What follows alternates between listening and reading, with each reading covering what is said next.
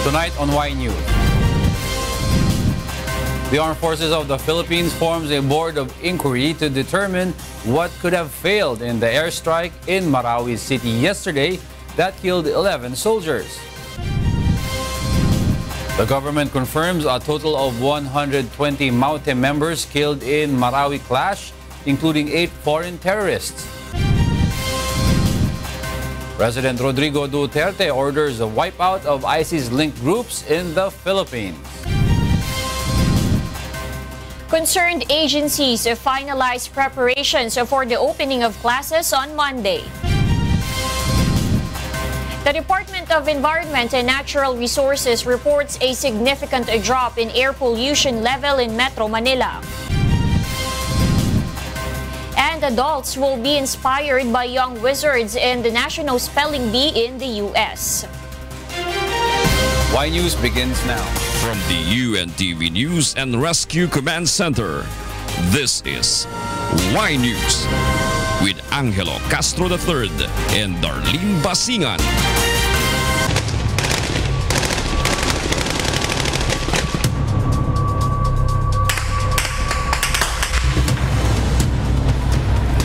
Good evening. The Armed Forces of the Philippines has created a board of inquiry after 11 soldiers were killed in a military airstrike yesterday in Marawi City. Grace Casin explains why. The Armed Forces of the Philippines has confirmed that 11 soldiers were killed while 7 were severely wounded during an airstrike in Marawi City yesterday. They were hit by a bomb from a military SF-260 Warrior aircraft that failed to hit its target. AFP spokesperson Brigadier General Restituto Padilla says the troops were conducting position close air support when the incident happened. It means the pilot of the Warrior aircraft is depending its target on the command on the ground as to where to drop the bomb. The AFP has formed a board of inquiry to determine who committed errors and what appropriate penalties to impose, since instead of hitting the Maute terrorist group, the bomb hit the soldiers. It was unfortunate that the last ordnance round it delivered went wayward for an unknown reason and accidentally hit and cost the lives of our ground forces. May tatlong pagkakataon na nabigyan ng target ang SF-260 at matagumpay niya at maayos niyang natira o napukso itong target na ito. Pero sa sinamang palad, ang pang-apat na pagkakataon, may nangyari po na hindi bumagsak yung kanyang bomba sa dapat bagsakan. The SF-260 Warrior aircraft was made from Italy and was used as trainer aircraft, but it was converted into a Warrior aircraft. The government is now using 2 SF-260 Warrior aircraft in its offensive in Marawi City. Because of the incident, Defense Secretary Delfin Lorenzana directed his men to lessen the number of airstrikes they conduct in Marawi City. Si General Bautista at si General Galvez to determine kung kailangan pa nila ng airstrikes doon, especially now that there are more troops operating on the ground, and the chances of hitting our own troops is very big, like what happened yesterday. And siguro we have to limit the airstrike.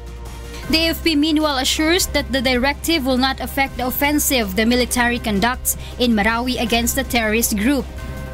Ang airstrike ay isa lamang sa mga ginagamit nating mga kagamitan. At kung aking babalikan yung statement, sinabi natin we employ armor, artillery, and air power capabilities to support our infantry units. The AFP will now conduct inspections of their armaments to ensure that it is in right condition before being used against terrorist Maute group and to prevent a repeat of the incident. Grace Casin, UNTV News and Rescue, Camp Aguinaldo. Senate President Coco Pimentel believes that it is necessary to review the policies of the Armed Forces of the Philippines regarding the conduct of airstrikes. This following the recent airstrike that failed its target and hit government troops in Marawi City. Pimentel says the military has to revise its tactics and the technology being used in such operations. Huwag sila masyado maniwala, nakarely sa technology. Sabi nila, ipasok lang daw yung coordinates, doon natatama yung bomba. You double check, hindi on paper. The Armed Forces of the Philippines says the number of Maute members in Marawi City is now reduced. Victor Cosare explains why.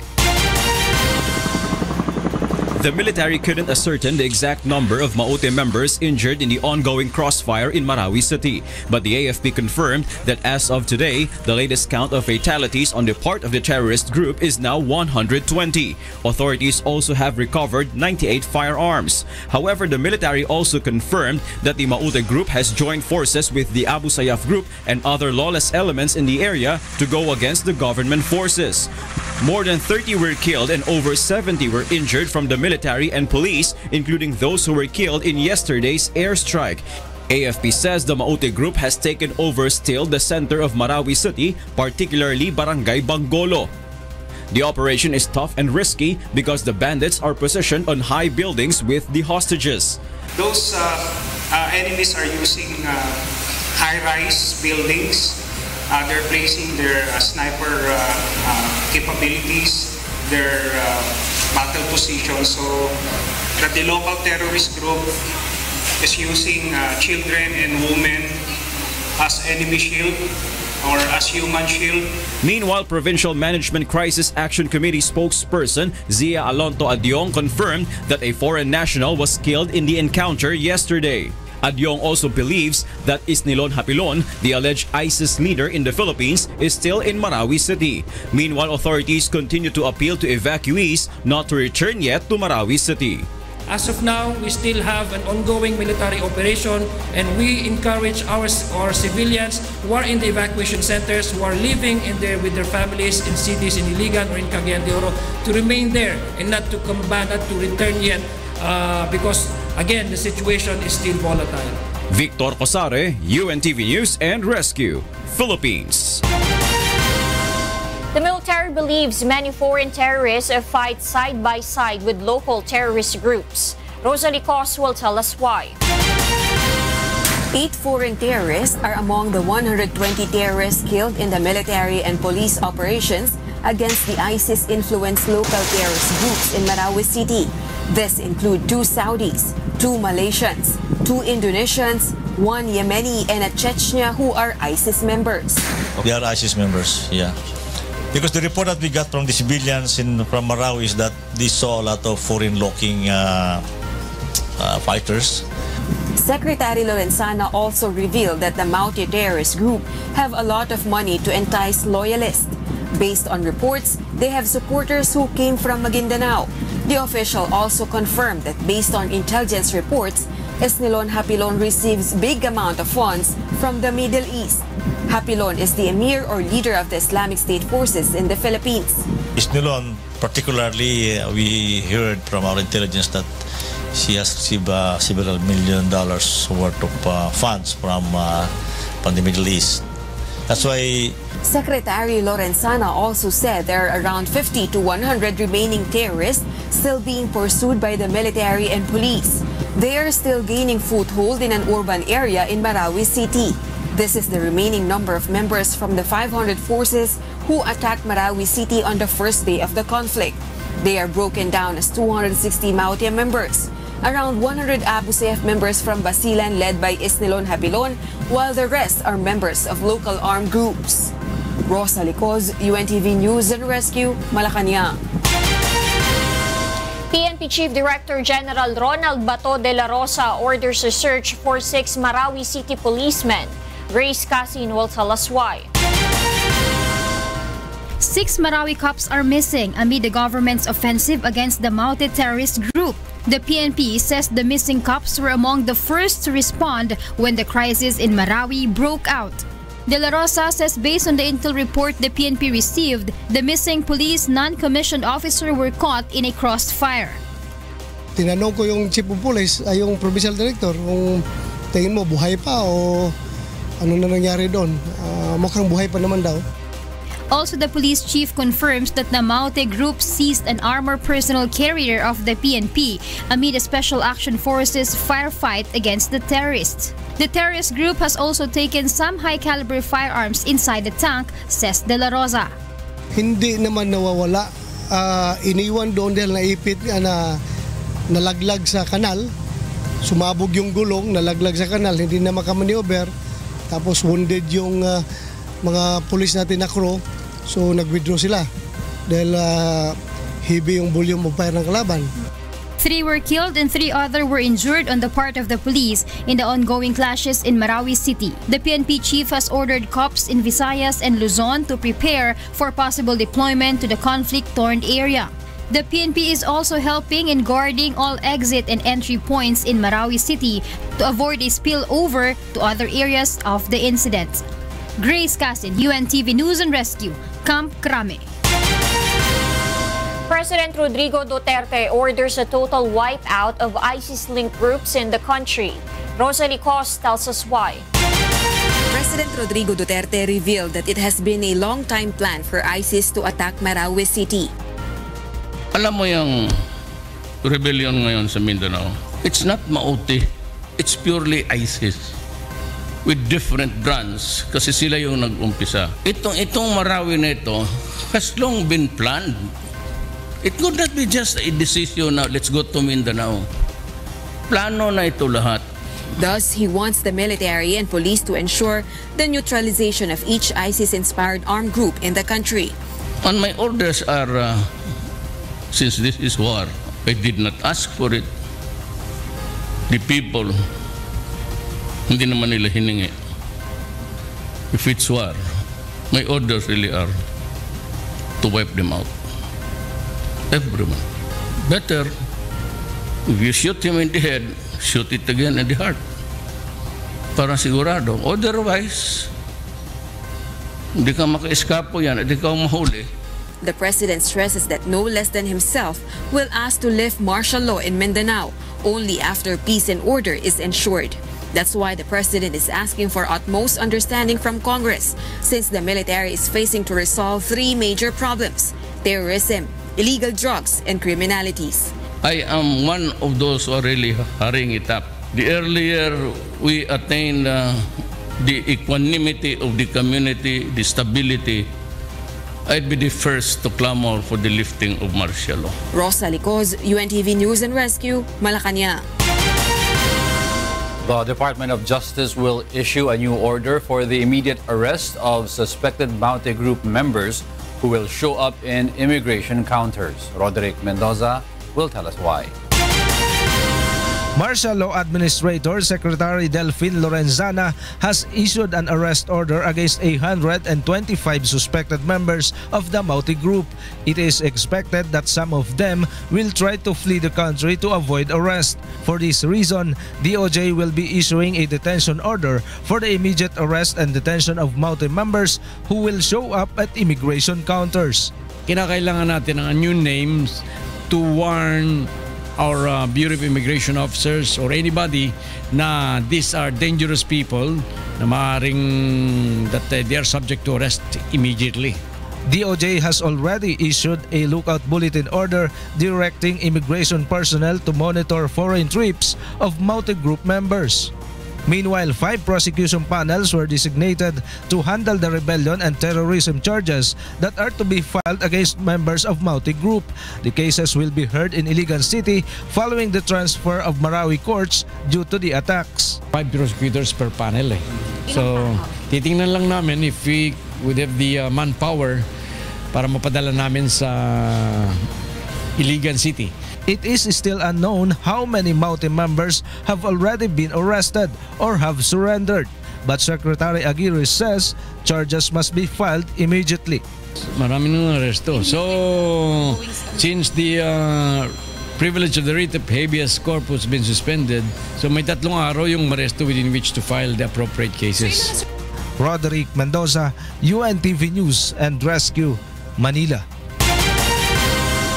2 members of the Maute family who presented themselves before the NBI yesterday were cleared of terrorist links. NBI Deputy Director and Spokesperson Attorney Ferdinand Lavin says the Maute boys, aged 2 and 10 years old, have nothing to do with the terrorist attacks in Marawi City. 16 other members of the Maute clan, mostly women, are undergoing procedures before the NBI, also aiming to clear their names. Their lawyer, Attorney Dalumilang Farahiman said they are legitimate businessmen and are in no way connected with the Maute terrorists. The local government of Cebu has expressed readiness to help families affected by the conflict in Marawi City. Aiko Miguel tells us why. The local government of Cebu will distribute 1 million peso worth of rice to families affected by the ongoing clashes in Marawi City. In a meeting yesterday of several local Muslim leaders, Cebu City Mayor Tomas Osmeña says the funds for the donation will be taken from the city's disaster fund. The City Council just needs to approve the donation before releasing it. The head of the Muslim Affairs Indigenous Community said they are ready to help in the distribution of the donations. Actually, makatabang yun sa mga victims na mga eksonato na mga Muslim, they are no crisis. The local governments of Davao and Zamboanga have initially sent aid to residents of Marawi City. Meanwhile, Sultan Naif of the Muslim Affairs Indigenous Community assures that the crisis in Marawi City will not spill over to Cebu. Tana na mga Cebu constituent and mga Cebu community leaders na very supportive to monitor especially the peace and order. Naif also assures that there remains good relationship between the government and the Muslim community in Cebu. Aiko Miguel, UNTV News and Rescue, Philippines. The Metropolitan Manila Development Authority or MMDA will tighten its measures in accepting applications for exemptions in the number coding scheme. MMDA will thoroughly screen all applications to ensure that only qualified motorists will be given exemptions.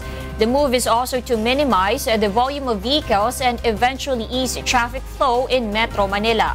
Currently, there are around 300 applications for exemptions still pending at the MMDA.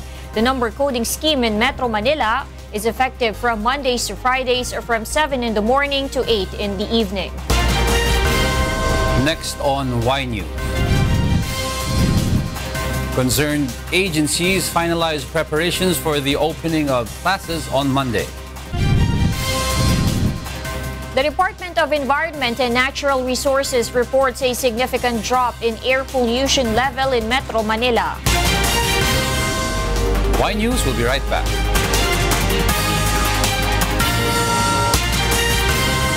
Let me just tell everybody that I have declared martial law for Mindanao. Malacanang shrugs off critics of President Duterte's declaration of martial law in Mindanao. Nel Maribohok discovers why.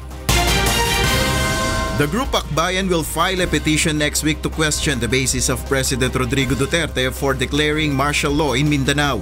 It will also question the constitutionality of the refusal of Congress to hold a joint session after the declaration of military rule. Tingin namin sorcerary, no? Questioning natin yung constitutionality of the move by Congress. And at the same time, there's yung factual basis. The court should review the factual basis of the declaration of martial law. Even former Senator and human rights lawyer Rene Sagisag is not convinced that the attack in Marawi City is an act of rebellion or invasion, which are primary reasons why the president proclaimed martial law. Rebellion, to me, parang insurrection lang yan eh. O maybe sedition. In other words, to me, it's falls far short of invasion or rebellion. For its part, Malacanang says it is not concerned over the plan of several groups to question the declaration of the president. They should just go ahead and do what they think they need to do. The leaderships of both houses of Congress have initially insisted that there is no need for a joint session as majority of lawmakers support the action of President Duterte. Nel Maribohok, UNTV News and Rescue, Pasay City. The public should not worry about possible abuses during the implementation of martial law in Mindanao, according to a lawmaker. Joyce Balancha explains why. PBA Party List Representative Gerry Nograles, one of the congressmen who expressed support to the president's declaration, says there has not been any case reported to him about human rights abuses in areas where military rule is being implemented. So far as I'm concerned, wala pa po akong nakuhang reports from Surigao del Sur, from the whole of Region 11, from the whole of Sarangani, South Cotabato, North Cotabato, even in the province of Sulu. He adds if there are some concerns from his constituents, he immediately informs the Chief of Police. Ang nakukuha ko pong report ay report ng mga suspicious activities na ako mismo pino-forward ko yung mga reports na ito kay Bato de la Rosa. Dinediretso ko sa Chief PNP para sila mag-verify. The Commission on Human Rights has not yet released data on the reported cases of human rights violations in Mindanao, but says their team has arrived in the area to monitor the situation. For human rights lawyer Attorney Rene Sagisag, the public should monitor closely the implementation of military rule, saying the president might be just testing the grounds for the possible nationwide implementation. Ayun nga, tinitingnan kung hanggang saan, dahil sinasabi niya mas marahas daw ng yun nga, pinapaalala ko lang February 7 and 8, 1974, Holo was razed, burned to the ground, and 20,000 Christians, Muslims, Chinese, and others were killed. On the other hand, another supporter of martial law, OFW Party List Representative John Bertiz says there are ways within people can report immediately to authorities any possible case of abuse. Merong recommendation kasi na isa sa aming mga kasama na magkaroon ng hotline in terms sa buong Mindanao region na pwede nilang matawagan if there are any abuses on the grounds na nangyayari. Joyce Balancho, UNTV News and Rescue, Quezon City. The Senate says it will look into some of the provisions of the tax reform package of the administration that was approved in the lower house, specifically the excise tax on petroleum products. Nel Maribuhok explains why. The lower house of Congress has approved the first tax reform package of the Duterte administration. Included in the package is the tax exemption on workers with annual incomes of up to 250,000 and the increase of the amount of tax-free bonuses to 100,000 pesos from then 82,000.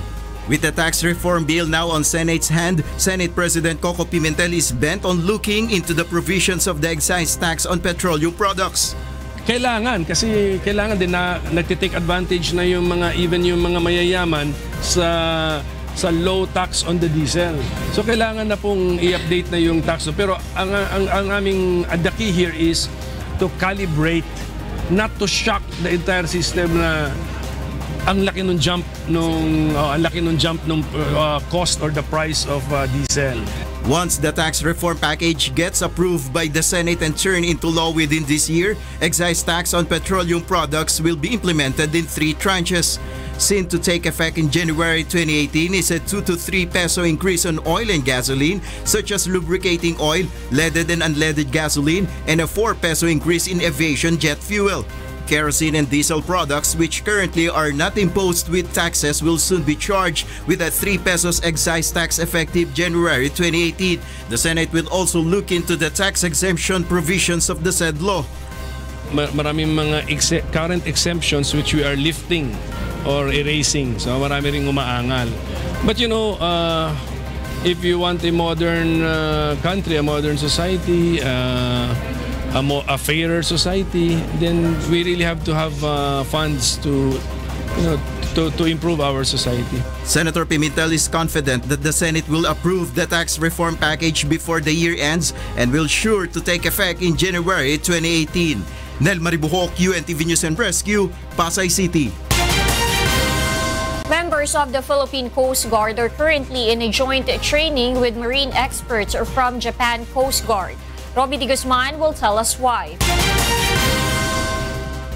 The Philippines and the Japanese Coast Guards are currently holding a joint maritime law enforcement exercises in the waters of Davao City. This morning, Japanese vessel docked in Saksa Wharf in Davao City for the drill.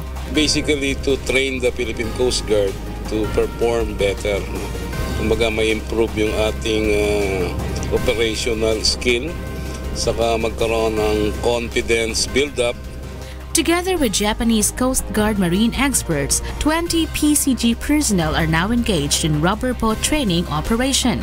Meanwhile, the vessel will sail to Samal Island in Davao del Norte on Saturday for the last day of the training. June 3, we will all go out at sea. Mga 20 miles from here, doon kami mag-conduct ng simultaneous exercise, different maneuvering and demonstration by rubber boats as well as capabilities ng ating bagong barko, yung MRRB. The training is part of the signed memorandum of cooperation between the two countries towards strengthening the capacity of both Coast Guard units in terms of emergency response. Robbie Di Guzman, UNTV News and Rescue, Philippines. Over 100 overseas Filipinos who availed of Saudi Arabia's amnesty program have returned to the Philippines. They first met with representatives of Overseas Workers Welfare Administration or OWA and Department of Social Welfare and Development to discuss the assistance they will receive. This includes a 5,000 pesos financial aid as well as tickets to their provinces. Among the batch are mostly mothers and children. These overseas Filipinos are part of those 5,000 who availed of the amnesty program.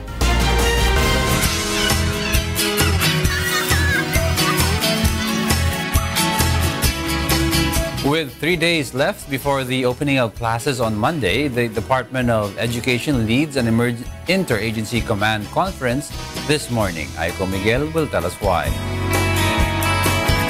Representatives from the DILG, PNP, MMDA, DOH, Pag-asa, OCD and other concerned agencies present their plans for the coming opening of classes. These agencies will do extensive monitoring in 778 public schools in Metro Manila. Around 12,000 PNP personnel, on the other hand, will be focusing on the security of the teachers, students, and parents. Police assistance desk will also be put in place in different areas in Metro Manila. And aside from that is meron din tayong mga covert na mga personnel na nagmo-monitor kung meron ng threat o wala. As police operations will still continue. The MMDA will deploy more than 2,000 traffic enforcers in areas near the schools as well as in bus terminals and train stations. The DepEd will also be in close coordination with the Pag-asa, DILG and the Office of the Civil Defense for weather forecasts and advisories of class cancellation due to heavy rains by June and July. Kahit po normal yung ulan, ito po yung season natin na talagang binabaha po yung ating mga portions ng western sections po ng Luzon, kasama po ang Metro Manila dyan. Kailangan po nakahanda tayo, pero kung meron pong extreme na inaasahan, ito po ay i-anunsyo natin. Meanwhile, DepEd has postponed the opening of classes in Marawi City and in 8 barangays in Lanao del Sur and Iligan City. Based on DepEd's record, there are 5,000 students who are among the evacuees in Iligan City. The DepEd and the DOH will also implement a psychosocial assistance to free young people of trauma after experiencing the Marawi crisis. To ensure the safety of the children in the opening of classes on Monday, the security level in the National Capital Region has been raised to blue alert status in line with the ongoing conflict in Mindanao. Aiko Miguel, UNTV News and Rescue, Pasig City. The Metropolitan Manila Development Authority or MMDA will deploy about 2,000 traffic enforcers in the opening of classes on Monday. Joanano will tell us why. Metropolitan Manila Development Authority or MMDA lays down its plan to ease the expected 30% increase in the volume of vehicles during the return to school of more than 26 million students on Monday. The MMDA will deploy 2,000 traffic enforcers to help in managing traffic. They will be positioned in various public schools across Metro Manila. Aside from managing traffic, the MMDA also orders its men to help in maintaining order in the vicinity of schools and to assist crossing pedestrians. Mostly magko-concentrate tayo sa mga public schools along national roads, no?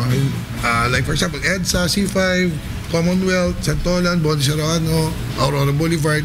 So yung mga public schools dyan, magde-deploy tayo nating mga enforcers para makita lang ng ating mga estudyante yung presence ng ating mga personnel to guide them yung pagtawid niyan. Delikado, may mga bata dyan, bababa sa PUV, mga loading, unloading. So, we will just make sure na masunod yung mga signs natin. The agency adds it will not implement new traffic scheme this opening of classes. Instead, it reminds motorists about the importance of discipline and of following the law to ease traffic woes. Let's go back to basic. Yan naman ang bottom line na. It's a basic. You follow rules. Sabi nga rin ni Chairman, ang talagang cause lagi niyan is corruption. So talagang kailangan natin is discipline. MMDA Chairman Danilo Lim is set to make rounds in various schools beginning tomorrow to check on the situation and the ways employed by schools to properly manage traffic in their area, particularly private schools.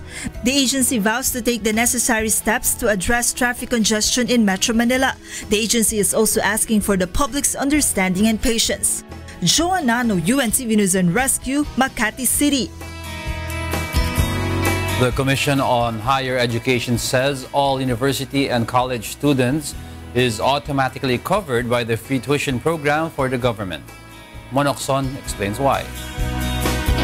Ang automatic basta nasa state university ka, kasama ka sa ipoprocess para sa free tuition fee. At mayroong proseso. Ang importante, makapag-coordinate sila sa school authority. All existing scholars of the government can still benefit from the free tuition.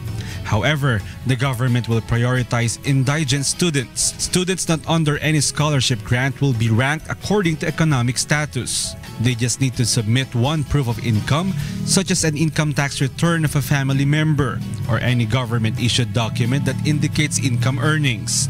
Kyla is relieved because she will save 24,000 pesos this school year for availing the free tuition program of the government. She is now a fourth-year college student at the University of the Philippines, majoring in statistics. She has an existing scholarship grant. Kung yung bibigay po ng UP na free tuition ay free tuition lang, tapos yun po sa existing tuition ko, meron po akong book allowance, ganyan. Mas pipiliin ko na po yung may book allowance po ako. Meanwhile, Joshua, who is taking up linguistic, is quite disappointed, thinking he will not fully benefit from the free tuition program. Joshua will only save around 300 pesos only from free tuition because he needs to pay more for miscellaneous fees. Kung pwede, since State University and College naman kami, baka pwedeng isuggest namin dun sa administration ng PUP na babaan, like yung SIS fee na 225, baka pwedeng babaan nila, tapos yung energy fee ng iba-ibang college. Ched clarifies that the free tuition program is only effective this school year 2017 to 2018. A bill must be passed in Congress to exclude the fund for the free tuition from the General Appropriations Act. Once enacted into law, the fund for the free tuition program would be released automatically without going through congressional approval. Mon Hokson, UNTV News and Rescue, Quezon City. Based on the monitoring of the Department of Environment and Natural Resources, there is a significant drop in the level of air pollution in Metro Manila. Ray Pelayo explains why. Motorized vehicles using petrol products are still the top contributors to air pollution. DNR says emission from vehicles share 80% to air pollution, while the remaining 20% is contributed by stationary sources such as factories. The Philippines has 52 air quality monitoring stations in different parts of the country, which conducts the measurement of air pollution level. One of these stations is located in Namria compound in Taguig, just near the main road. On its website, www.airqualitymanila.com, pollution level in the area is already colored orange. This means that the level of air quality poses health hazards, especially to people with respiratory problems. So yung air monitoring station, hindi siya gagamitin siya para magpababa ng pollution, kundi yung data mismo ang gagamitin natin para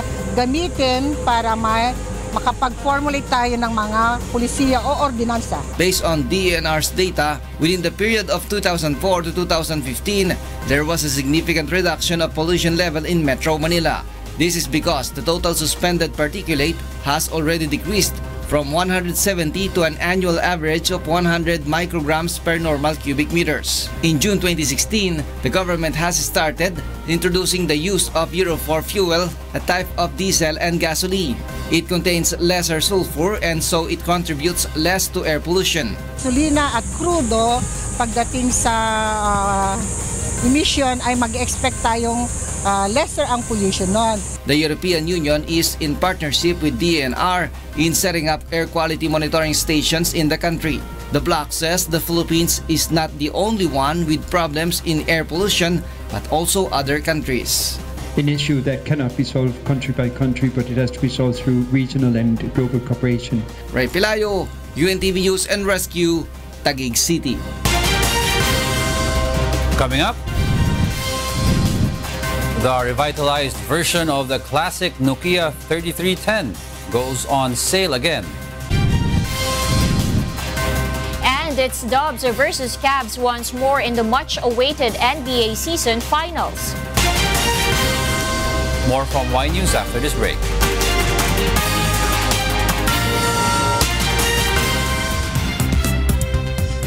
The Canadian government is facing a great challenge as the population of senior citizens outnumbers the youth for the first time in history. Kim Pamintuan explains why. According to newly released Statistics Canada census data, the number of Canadians aged 65 and over is now greater than the number younger than 15. For many, this is a cause for celebration. Canadians are living to greater ages. A record number of centenarians was also reported. Canadians being workaholic and low fertility levels are some of the reasons for the decreasing youth population. The first one to consider is their hookup with their jobs. Second one is Canadian people are very adventurous. They go somewhere else, like they go to Asia, they go to Europe. The third one is they want to raise a family, but in a simple way. In a simple way in the sense that they want to raise a family of 1 or 2 kids. That's what happened in Canada. According to Statistics Canada, this shift in the country's demographics will have a significant effect on the government.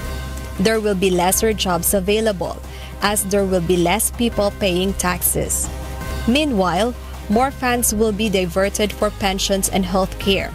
To others, this demographic shift is a cause for concern. We won't be able to afford their retirement plans if there's not enough people working and more people retiring. Healthcare is going to suffer and more people are living longer, so we'll just have more issues overall if there's not a younger population to support them. The reduction in the number of taxpayers will be an ongoing challenge for the Canadian government as it faces a new demographic of citizens. Kim Pamintuan, UNTV News and Rescue, Toronto, Canada.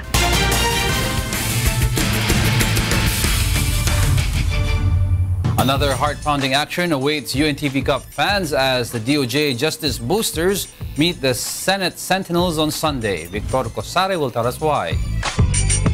The Sentinels, led by Senator Joel Villanueva, beefs up their practices after experiencing 2 consecutive losses in the off-season games. Yun lang, kinapos talaga eh. Siguro kulang sa practice pa tsaka yung endurance. Generally, okay naman. We know that we'll be back. On the other hand, Coach John Agbayani Jr.'s side vows to work hard to topple the Sentinels. So, paghahandaan na lang namin kung manalo-matalo, well, okay lang. Sabi ko nga sa team namin, manalo-matalo, basta laruin lang natin. Wala tayong magiging dyan. Problema tayo dyan. Yung effort lang dadagdagan namin. Magagaling yung mga taga-Senate. They're a complete team. So, siguro maging cohesive pa kami lalo and we learn to trust more each other. Meanwhile, top officials from both teams expressed their support to Mr. Public Service, Kuya Daniel Razon's Innovative Basketball League. Ang mga tagahanga po ng DOJ at ng UNTV Cup, manood po kayo sa mga susunod na laro. Exciting lahat, napakagandang liga po. Salamat po. This is always a chance na makipag-exchange ng, to be with each other na hindi laging official business. So it's a good way to really have that camaraderie. Pangalawa, yung beneficiaries, napakahalaga. Watch out for the Justice Boosters Sentinels clash to be aired on UNTV with live streaming via UNTVweb.com. Victor Cosare, UNTV News and Rescue, Philippines. Those are the reasons behind the news, June 1, 2017. I am Angelo Castro III. Reasons we delivered to you as they unfold. I'm Darlene Basingan. Because we need to know, we will always ask why. Thank you for watching Y News.